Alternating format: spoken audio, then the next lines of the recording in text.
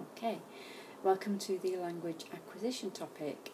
This topic is going to focus on how we acquire language as a child, so that's known as child or first language acquisition, and also how we acquire and learn second or additional languages as adults. There's some videos for you to watch, and there's some extract from books that you can read. I'd like you to start with the task which asks for your opinions on language learning and teaching, and this is sort of just to get us started thinking about our own views and reflecting on how we think about languages and how they're learned.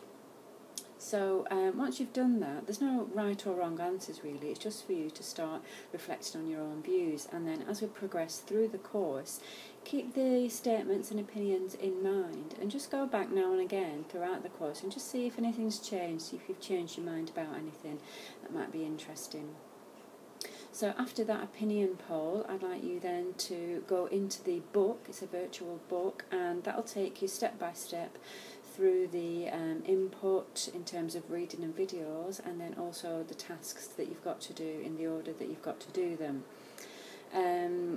Underneath the book tool or facility, I've uploaded the additional copies of things in case you can't access them via the book. They're all underneath, so everything that you need should be in this section, and I'd like you just to work your way through the section and complete after the opinion polls, there's 3 tasks for you to do: a summary table, a discussion forum, and a quiz at the end just to test your knowledge so far. So enjoy the topic, and I'll see you soon.